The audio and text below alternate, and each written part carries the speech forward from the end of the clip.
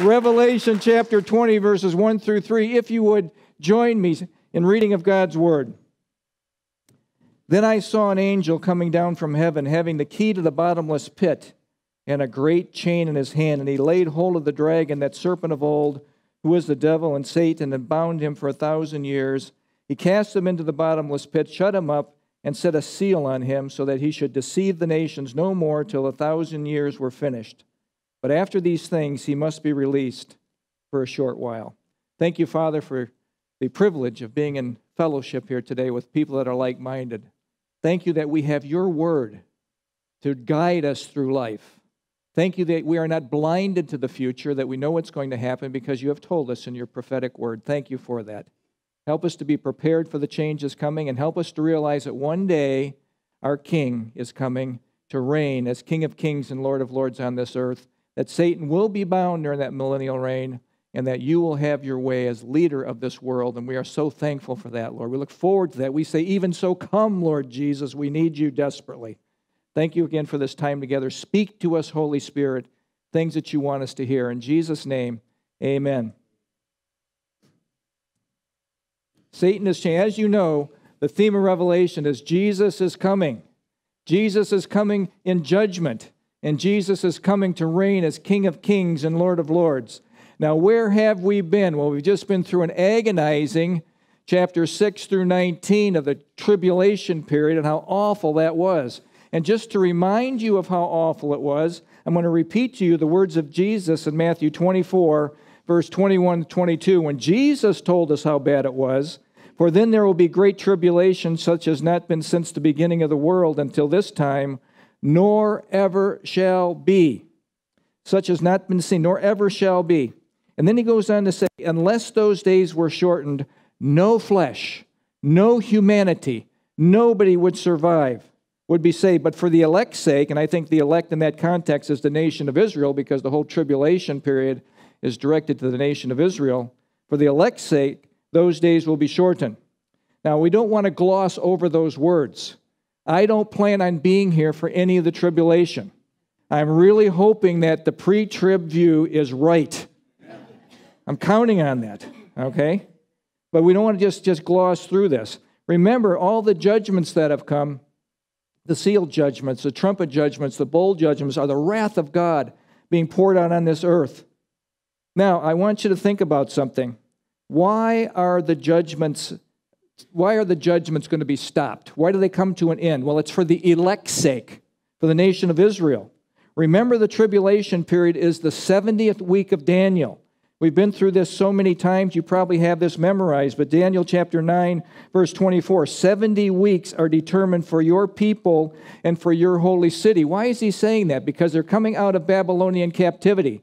The angel Gabriel tells Daniel that this is the amount of time that is allotted to you. 70 week years. 490 years are allotted for your people. Now, we would have gone into the kingdom had they received the Messiah. Fortunately for us, they didn't, because the Gentiles are grafted in. God knew what they were going to do. He is sovereign. He's in charge of all things. But we know that at the 483-year point, Messiah was cut off, but not for himself. It wasn't for his sins. He died for the sins of the world. And we have another overhead here. And there's actually two of them that are quite similar. This is 69 years from the decree to rebuild the walls of Jerusalem in the times of Nehemiah until Messiah Nagid would come. There would be 483 years, or 69 weeks. Messiah is cut off, killed, and there's a pause for the Jewish people. Pause for the Jewish people. Now, the next slide. This pause is called the church age, this 2,000-year period of time. At the end of the church age, a covenant will be made with Israel, with the Antichrist in Israel, and we will go in. That's the starting point of the 7-year tribulation. The whole tribulation period is designed for the Jewish people to come to know their Messiah, and it will take all the way to the very end for that to be accomplished. We've been through this many times. We know in our last teaching that the Antichrist and the false prophet were captured alive and thrown into the lake of fire. That is their eternal abode. we also learn that the earth dwellers, they will be killed. Those are the ones that follow Antichrist. They will be killed by the sword, by the word of God that comes out of the mouth of Jesus. And they go to a place called torment. That was their holding tank. And if you remember, there was paradise, there was torment. We had the picture of that, and hopefully you remember what that is. Paradise is emptied. Today, when you die as a believer, absent from the body, present with the Lord. But if you die as a non-believer, you're in a holding area called torment, awaiting the great white throne judgment. So Jesus is going to return. He's going to return with vengeance, and he's going to take over permanent rulership of earth. There will be no more kingdoms arising, no more human kingdoms arising. He's taking back ownership. And remember, when he does, it will be bloody and it will be final. Bloody and final. And the birds of prey are called to clean up the mess. And remember those beautiful birds that we had, those canaries that were coming? Yeah. These vultures are going to come. These carnivorous birds are called from all over the world to clean up the mess. And what I wanted to get across to you is that sin brings death. Sin brings a mess. And these birds, whenever you see a turkey vulture garbling up something on the side of the road, think that is the result of sin. Because sin brought death into God's creation. Now, this week we're going to talk about Satan is chained. And he's chained with a mega chain. But before we get into the verses, there's a few things that I need to describe to you about the millennium. The millennium.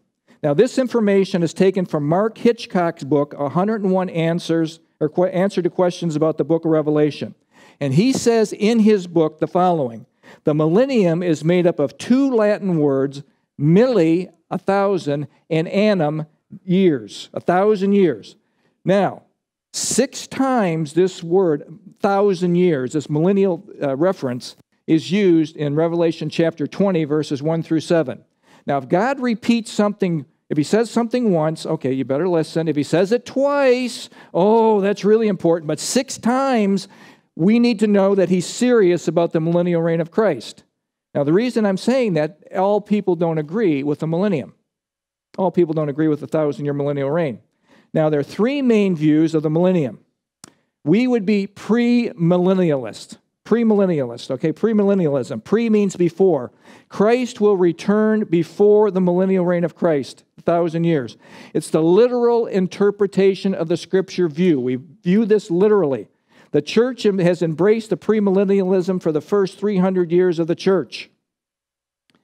That's an important thing to remember. Premillennialism. We believe that Jesus comes back before the millennial reign of Christ.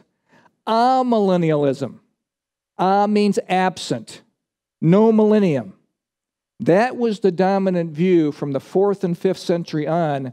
Augustine was the one that promoted that view. It was popularized by Augustine, and it's dominated to today. Amillennialism, you must know, is the majority view of the church today. Catholics, Eastern Orthodox, many Reformed churches, many Bible churches, that sort of thing, they view it as amillennialism. Now, let me just tell you a few things about amillennialism. The number 1,000 is symbolic, although it says it specifically, literally in the text. They contend that the kingdom is present now. Now, if you are in the millennial kingdom now, are you enjoying this ride? Isn't this just wonderful? Is your climate perfect? Think about winter. Think about the slush and the slop. No. The kingdom commenced at the first coming of Christ, and it culminates in His second coming, and they believe that Satan is bound now.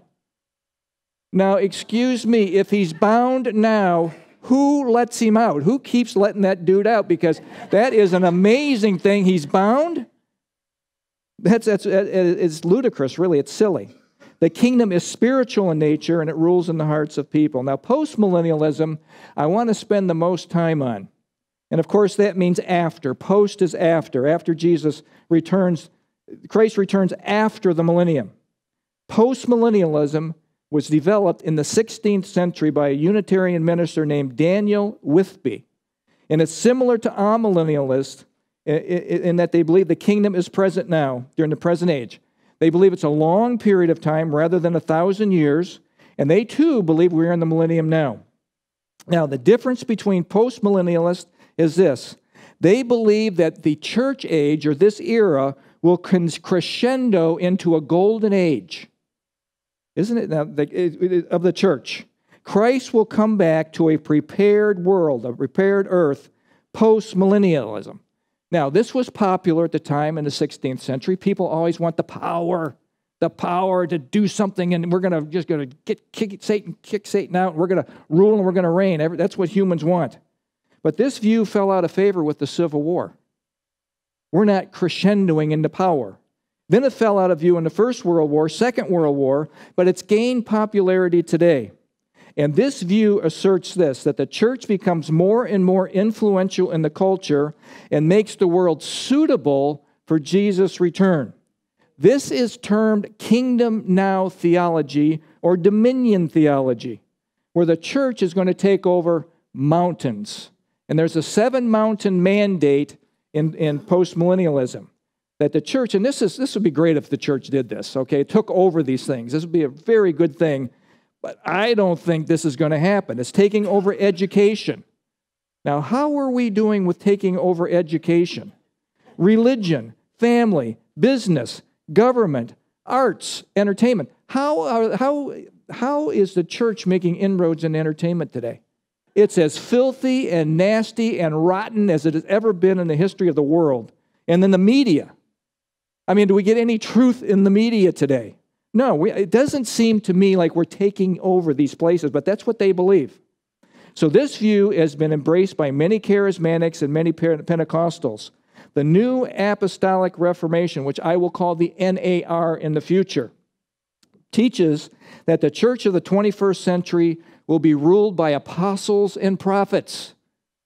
Just like in the old. But remember, the church was built on the apostles and the prophets, Ephesians 2:20. Jesus being the chief cornerstone. Let me ask you, how many times is the foundation of a building laid? One time. One time. So they're very big into a new revelation, a new word from God, a new word from God. Thus saith the Lord. And they actually have prophet schools and healing schools. Now hear this. These places that have healing schools, do you know what happened during COVID? They were closed down. I mean, excuse me, there's something wrong here. They're prophet schools. Out of their prophet schools came innumerable people that were prophesying, Donald Trump's going to be the president. Donald Trump's going to be the president. And they ranted and ranted and ranted, and that didn't come about. And now they, with their tail between their legs, are saying, oh, we missed that one. Oh, no, you're a false prophet. Get the rocks and get ready. If you want to take on the mantle of that title, get ready to be stoned. The NAR view promotes man as saving the earth, preparing this world system for Jesus' return, that things will get better and better. But hear this, the Bible, in contrast, states the world will be a giant mess in rebellion against Christ before he returns. How do I know this to be true? Because I've read the Bible, okay? Here are the words of Jesus in Matthew 24:37. This is how it's going to be.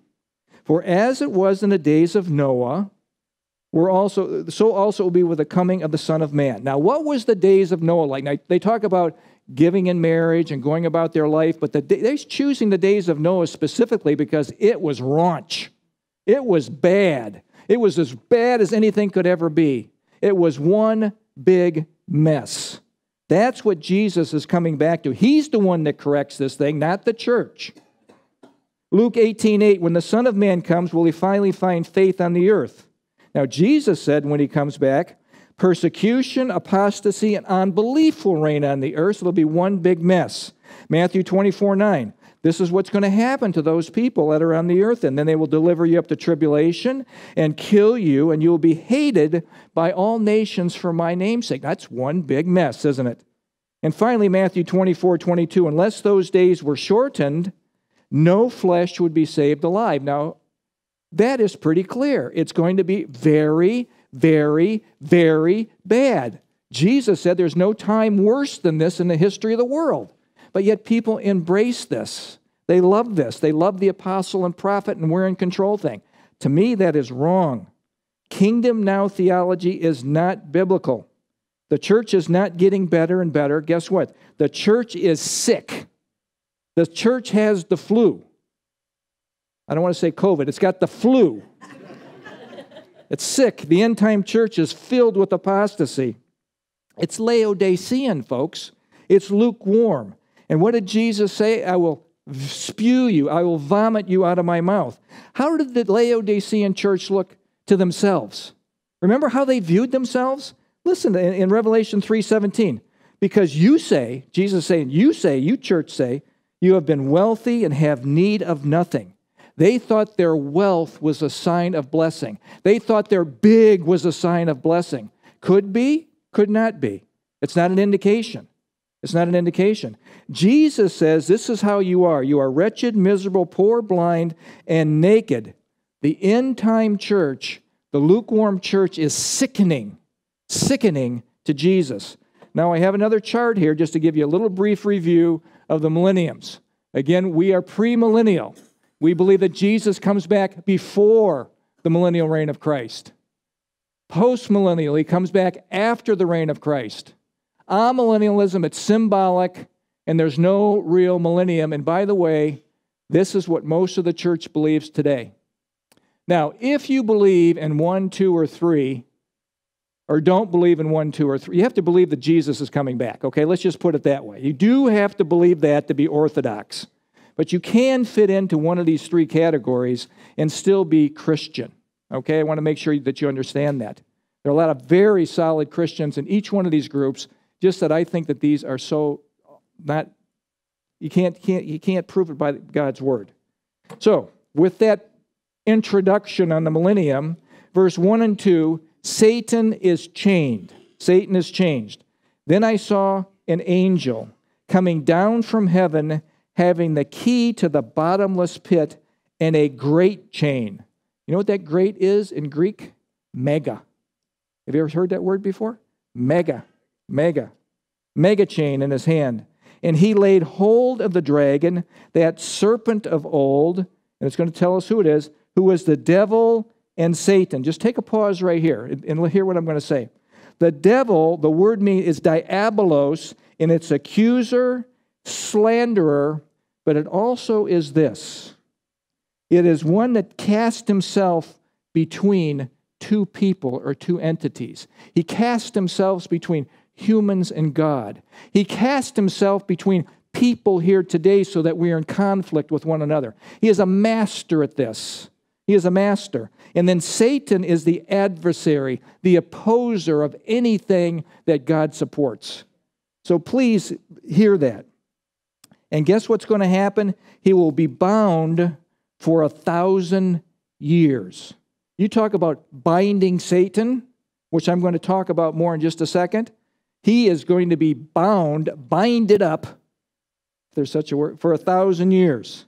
So after all the immense pain through the histories and epochs of time that Satan has perpetrated in this world, finally he's going to be out of action for 1,000 years. This angel has a key, he has a chain, and it's the key to the bottomless pit. And the bottomless pit is a place exclusively for fallen angels. Humans aren't there. This is their confinement. Tartarus is their permanent confinement. There's some conjecture that the abuso, or the bottomless pit, may be time of temporary confinement, and we see that Satan will be released, so I guess you can look at it as temporary. But it's the abuso, the abyss, a depthless, deep pit, endless. Now, the result of Satan being confined in the pit is that sin and death in the kingdom, in the millennial kingdom, will be greatly reduced. Now, the chain. Now, I don't know what kind of chain you use to chain up a spirit being. So it's not what we picture or visualize as a chain, but it's something that's going to render him inactive, out of action, useless. He'll be inactive in the affairs of humanity. Now, that's also good news because he's a stirrer. He likes to stir it up. Stir it up. Now, I want you to notice who does the chaining. It's one angel. One. Now, he has the authority of God. One angel, one powerful angel. It's not an archangel. It's not another cherubim or seraphim. It is one angel. It's not a regiment of angels. It's one angel equipped with the authority of God. And that word authority in that context would be exousia. E-X-O-U-S-I-A of God. And he binds Satan because he has the authority of God. He could be the biggest weak link in heaven, but he's got the authority of God, and he's powerful, more powerful than the most powerful of all created things, Satan, Lucifer. This tells us something. Exousia is significant. God's delegated authoritative power is significant. The Holy Spirit dwelling in you as a believer gives you power, dunamis power, and the authority to do what God has told you to do, the exousia. Now, I want to take a little study on this word exousia, so bear with me.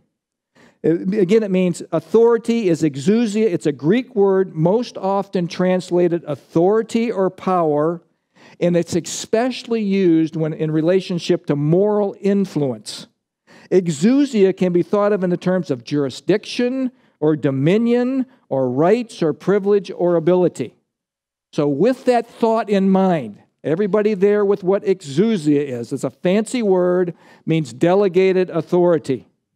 I want to suggest to you, I believe that you have God's exousia, His delegated authority. You have the Holy Spirit within you with the dunamis power to carry out the authority that He's given you, to not fall for Satan's schemes, okay? Or your flesh tugs or your flesh pull. That's the power to navigate through the turbulent waters of this life. Now, I think that everyone here must realize that life is turbulent. It is not Lake Michigan on some of those days when it is so calm, it's almost like a mud puddle. You throw a little rock out into it, you see the ripples forever. That is not life. That is how we want our lives to be, but oftentimes it's like Lake Michigan, and I wish I would have put a picture of the wave just splashing over on the piers at Grand Haven and just smothering the lighthouse there, just how violent it can be. That's how our lives can be from time to time, placid or violent. And it can all change in a click. In a click. Boom, click. So navigate through turbulent waters of life. It's the authority to resist the devil. And remember, he will flee from you in James 4:7. The authority to take captive every thought and make it obedient to Christ in 2 Corinthians 10:5. It's the authority, and actually it's a command that we have, is to put on the whole armor of God in Ephesians 6:11. And what are we to do? Take your stand. You be steadfast in the faith. Take your stand against the schemes of the devil. Now, Strong's 1849, which is not in your notes, so just listen to me, simply says exousia is authoritative power. And Jesus said something regarding this in Matthew 28:18, the Great Commission. He said, all power, all exousia, all the authority of Father, the triune Godhead, is given to me in heaven and earth. And he says, therefore, to his disciples, go and make disciples. You have Jesus' authority to go and make disciples. That was to the disciples then. That is for the disciples today. That is a command for all of us to go into the world. It's this authoritative power that Jesus gave his disciples, the power and authority to make disciples. So Jesus gives us authority now over all the works of the enemy. That's an important thing to remember. This authority will follow us into the millennial reign of Christ. Now, this is very important because you're going into a millennium where your job description is going to change. Okay? Your job description is going to change. You will have kingdom ruling authority. And I think this very seriously, that you are being trained right now for the kingdom of heaven to reign and to rule with Christ with his delegated exousia, his authority. Now, how are we to reign? We're being trained now. How are we being trained for this?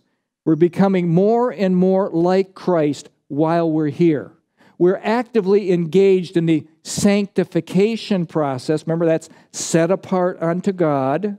becoming more like Jesus, being conformed to the likeness of Christ. That's Romans 8:29. That is what we are to do. That's our whole journey after we're saved, is to become more like Jesus and less like us. And that is why I don't take the pointer and stick you in the eye with the pointer, because I'm trying to become more like Jesus and less like me. I'm just letting you in on some of my perverted thoughts, okay? I'm just being honest. When we use His delegated authority, we are preparing for our leadership roles for eternity. Eternity. Jesus will rule and reign. All enemies will be under His feet. We do know that. And guess what? We will rule and reign under Him with His delegated authority. That's an important thing to remember. We will have His exousia authority to reign with Him. Ephesians chapter 1, verse 18 through 19 is very revealing. So you Bible students, turn to Ephesians chapter 1, verse 18 and 19.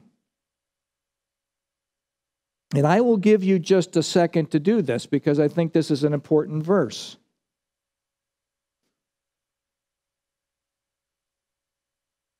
It starts out with this: that you may know. Now, God's not trying to hide stuff from us. That you may know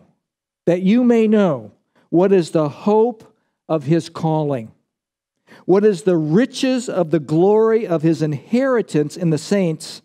And watch this, number 3, and what is the exceeding greatness of His power, dunamis power, towards us. His dunamis power is towards us, who believe according to the working of His mighty power, His ichthus, His strength. What is Paul saying here? God's power, His dunamis power, is directed towards the believer, which is far greater than Satan's power. You must know who you are in Christ. That's going to be a little bit later. Okay?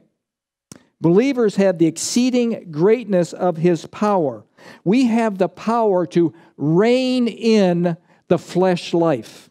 We do not have to be led around by our nose by every fleshly desire, or every pull of the world, or every carrot that Satan drops before us.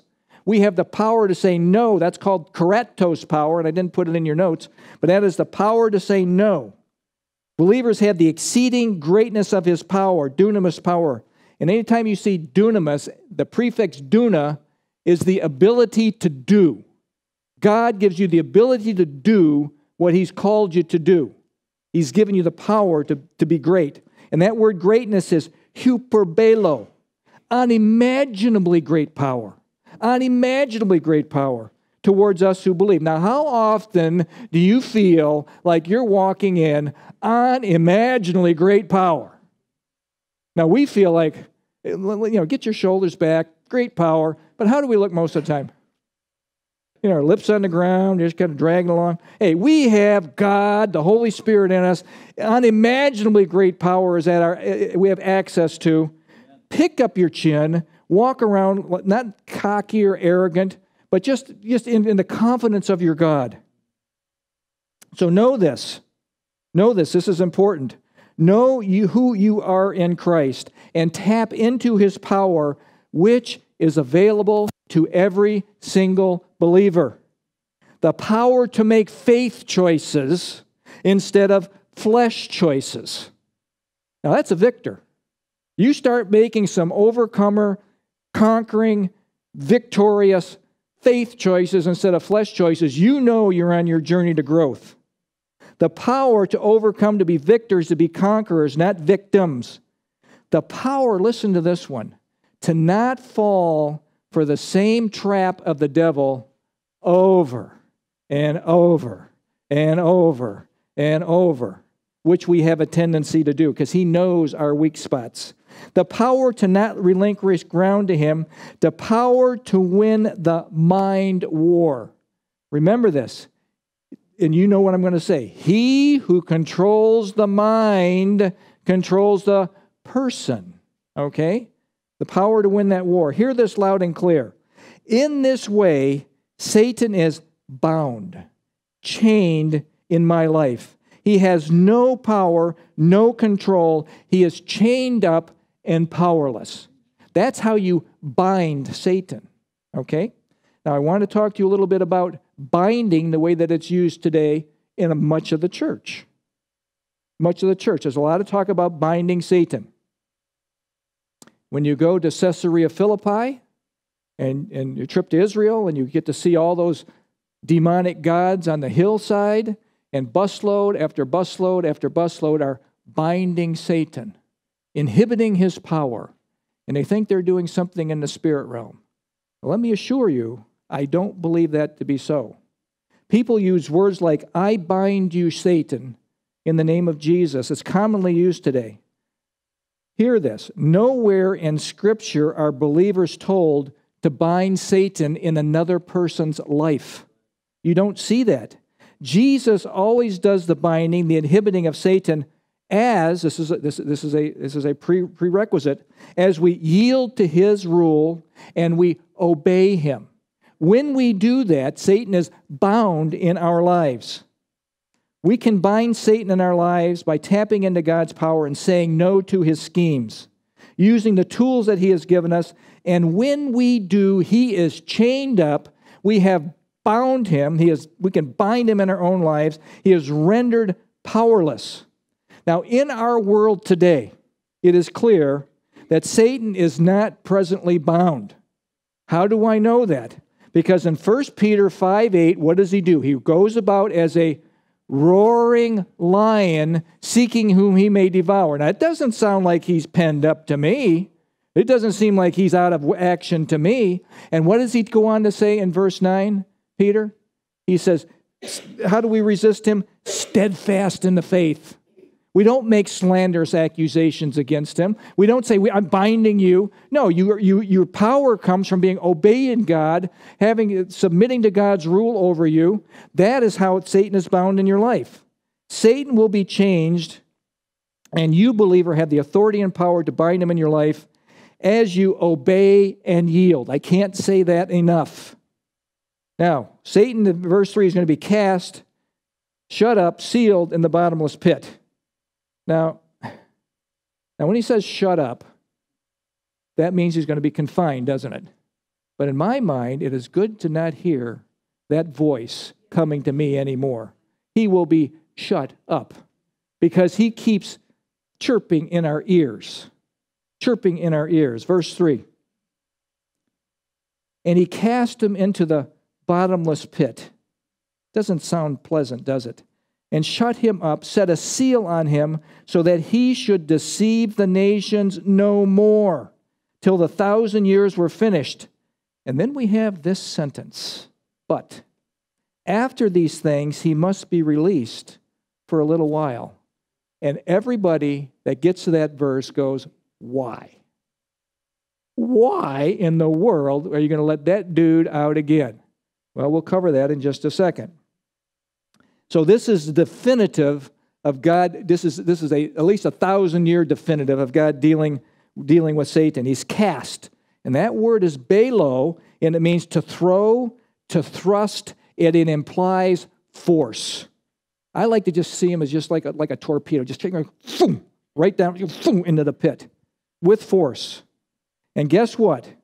He's sealed, he's shut up, he's securely in prison, and there will be no appeal.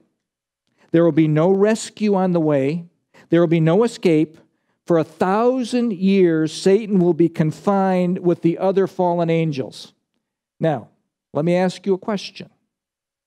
If you were another fallen angel, and you're in that pit for 1,000 years, and Satan's right there, might you ask him a few questions? Like, what went wrong here, buddy? I mean, we were supposed to be victorious. Can you imagine that might cause a little consternation in the prison cells there? Yeah, could. Good, it's thought. Think about this. Fallen angels are separated from God for a reason. They failed their time of testing. And I want to take a little journey here about God giving us choice. God gives all of his higher creation the ability to choose contrary to him. Most of you are familiar with this teaching, but I think it's a good place to reintroduce it today. Angels and human, they have contrary choice. All of God's higher creation, the angelic realm and the human realm, are tested. And guess what? Your life is one big, giant test. How many are you going to pass and how many are going to fail? Are you going to graduate with the D- like I did? Or are you going to be summa cum laude? Now, if you're in Christ, everybody's going to be summa cum laude, but it'll be different levels, I guess, of that. So the angels had their time of testing. They were created perfect. God does everything perfect. The angels were created perfect. Angels who sided with Satan failed their time of testing. Their consequence is that they are lost and separated from God forever, and they are now called unholy, evil, fallen angels. That's how they're termed. The angels who did pass the test, who passed their test, are called elect angels. How do I know that? Because there's a verse in the Bible that tells us this. 1 Timothy 5:21, I charge you before God and the Lord Jesus Christ and the elect or chosen angels. These angels are called elect and chosen, the holy angels, when they pass their time of testing. They are confirmed in their holiness and are no longer temptable. That's an important concept because people often ask, will the angels rebel in heaven again? And I say, no. No, they are confirmed in their holiness. Now, what about humans? They also were created perfect. Adam and Eve were created perfect. Adam did not have one thought about taking a thing and putting it in somebody's eye. He did not have one thought about that, did not enter his mind because he was perfect, okay? He was perfect. So Adam and Eve were presented with the test with evil, the temptation of Satan, and you know the story. They chose contrary to God. Don't eat of the knowledge of the tree of good and evil. Don't eat it. And the day that you eat of it, you will surely die. Die. You would think that would be a little stunning to them, okay? The choice was simple: obey God or obey themselves. They failed their time of testing. They were called fallen, condemned. The decision was fatal, and death came into the humanic realm. Human realm. There we go. Physical and spiritual death.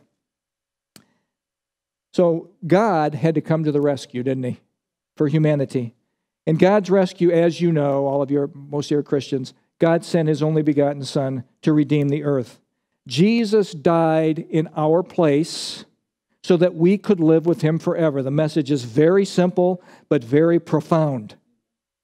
Those who believe and receive the gift of salvation are saved from the wrath of God. That's very important. Because if you reject God's salvation, you will be under the wrath of God. Romans 5:10. Those who believe and receive the gift are saved from the wrath of God. Those who believe are called the elect or the chosen of God. They are confirmed in their belief. Now, we have three things that I'm going to mention to you that I've mentioned so many times that I didn't put these in the notes. Well, actually, I didn't put them in the notes, I have to confess, because it was getting really long. And sometimes I can be irritating if I get too long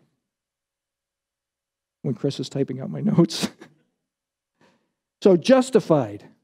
The second you believed in Jesus Christ, you were justified, declared righteous. The imputed righteousness of Christ, your righteousness of Christ is credited to you. The second you believe, you're free from the penalty of sin. That happened in your past. Okay, that happened in your past. You believed sometime in the past. Everything after that is future.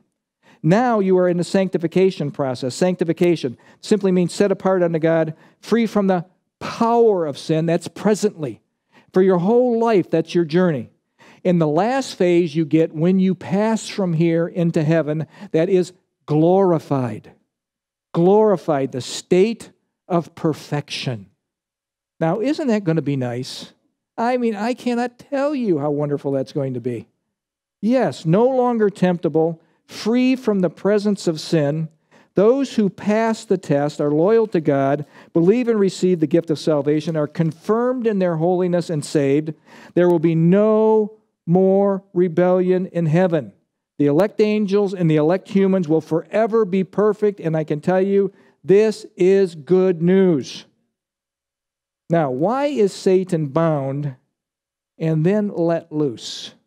That's the question of the ages. You're wondering that question, aren't you? Yes. He must be released for a little while. Why? Why is he released? Now remember, everyone that goes into the millennial reign of Christ are saved. The earth people on earth, okay? They're going to have children. Those children will have a sin nature. And I think what God is showing us is twofold. That even with Satan bound, the one that we're always blaming for the sin, remember Flip Wilson? The devil made me do it. Well, no, the devil might have enticed you, but he didn't make you do anything. You did it on your own. So these people will be going in, having children, and they're going to have to choose to believe in Christ, follow Him, obey His rule and reign, or rebel against Him. Now, depraved mankind are going to be still flesh-driven in the kingdom, in the perfect kingdom. It'll have a perfect king, and they're going to rebel against God. Why? Because people have an innate depravity to want to do their own thing. It's my thing. Do what you want to do. Yeah, that's my age. We brought all this stuff in. Do your own thing. To not submit to God's rule. Sociologists tell us something. It's all about the environment. Oh, if we could just take them out of their environment, everything would be perfect and wonderful. Psychologists say, oh, it's about the family and it's about the traumas of life and its effect on the mind. If a person just had everything perfect in their home and in their minds and everything was just great and wonderful and terrific, that is not true. How do I know? God tells us something quite different. Man is evil because man is fallen. Listen to the words of Jesus regarding this. In Mark 7:21 through 23, talking about the evil that resides in each one of us that wants to come out so often.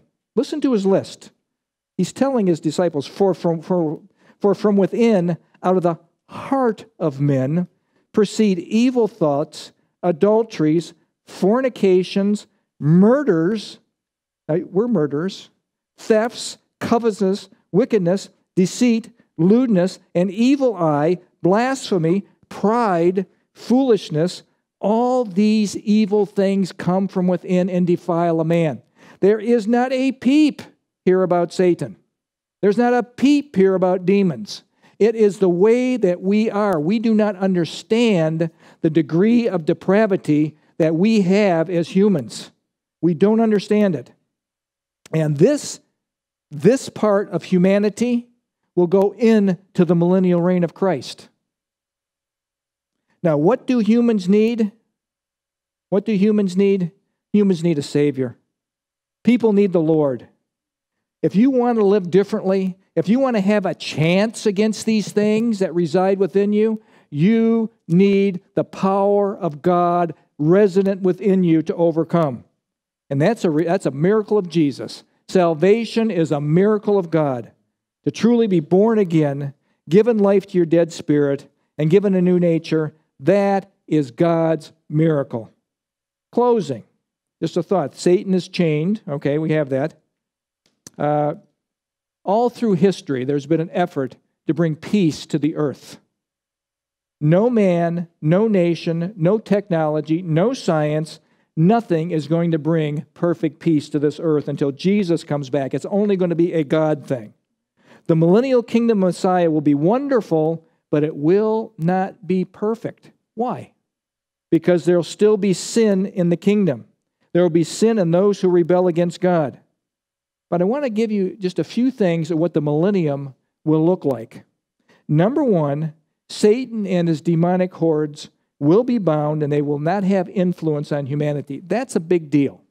That's huge. The earth will be changed, the earth will be redone, and it will be made into a virtual paradise. Think about this. Perfect weather. Perfect temperature. I don't know what the perfect temperature is because mine is about 72, but yours might be 69, yours might be 75. Hey, whatever we're going to be there, it's going to feel perfect to us. Perfect growing season, perfect beauty. The animal kingdom will also be changed. Now, with those people that don't believe in a millennium or say we're in the millennium now, where do they see the following? Isaiah chapter 11, verse 6 through 9. The wolf will live with the lamb. I'm not seeing that. They garble up the lamb. The leopard will lie down with the goat. Not seeing that. The lion and the yearling will be together. Not seeing that. The infant will play near the cobra. Now, we're not seeing any of that stuff. I mean, let's have some sense here when we're looking at the Word. There will be a change in aging, sickness, and disease. Jesus will be there. There will be an abundance on earth. There will be a lack of nothing. All needs will be fully met. There will be peace on earth, and Jesus will make sure there's peace on earth because he will rule with a rod of iron. He will deal with evil. There will be a change of government, and Jesus will reign. So, in all of this perfection, people will still choose to rebel against God.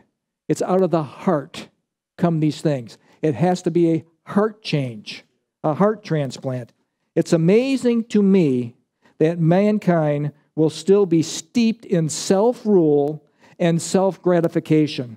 And they will ignore the perfect world, the perfect environment, the perfect opportunities, the perfect government. When we get in the millennial reign, it is never going to be, I'm sick and tired of this. It's the same thing over and over.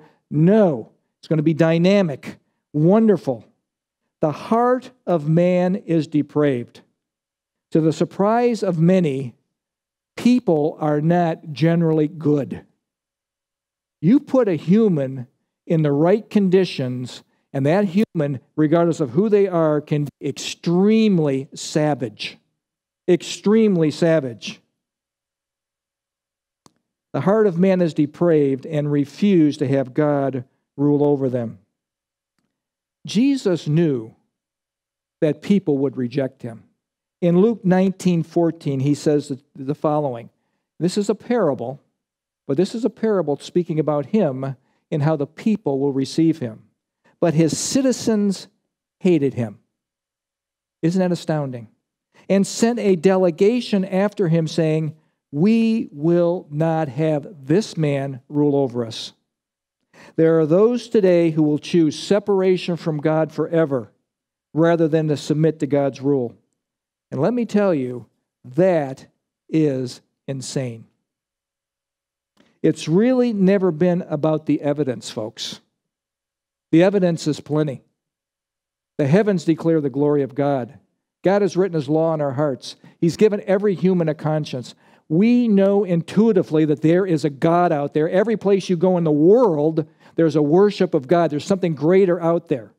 Make no mistake, God has revealed himself. It has never been about the evidence. It's always been about the stone-cold, hard hearts of humanity. Invictus means unconquerable, undefeated. That is the humanist view of themselves. When you see what's going on in globalism in our world, and you see some of these pictures come on the TV of who these globalist leaders are, they just resonate with Invictus. We're unconquerable. We're undefeated. I am the master of my fate. I am the captain of my soul, and I can tell you that is a lie from the pit. That is a lie from the pit. This has always been the humanist battle cry. I will be my own God, and it resonates today throughout our world. There is a point when God says, okay, have your way. Now that is terrible news. Have your way. Your will be done. God will give you the desires of your sin. Romans chapter 1 says 3 times God gave them over to their sin. 3 times. And he doesn't do that easily. You've reached the end of the road with God. There is a point when God says, okay, have your way. And let me say that, sad day, sad day. The saddest end of all is this. God gives you over, gives you what you want. You never want to go through life getting your own way. Never. It is always, thy will be done. God knows what is right. We simply do not know. We think we know. We think we want that car. We think we want that house. We think we want that job. We think we want this. God knows. Just rely on the sovereignty of God. Satan is chained, and these depraved souls are also changed. Thinking they're free, they're never really free. Never embracing real freedom. And you know who sets you free, don't you? Yes. If the Son makes you free, you will be free indeed. John 8:36. Never bound by anything in life. Real freedom, folks. Real life, real joy. And by the way, real peace. No matter what's going on, when your waters get so turbulent, you can't have any stability whatsoever, you turn to Him.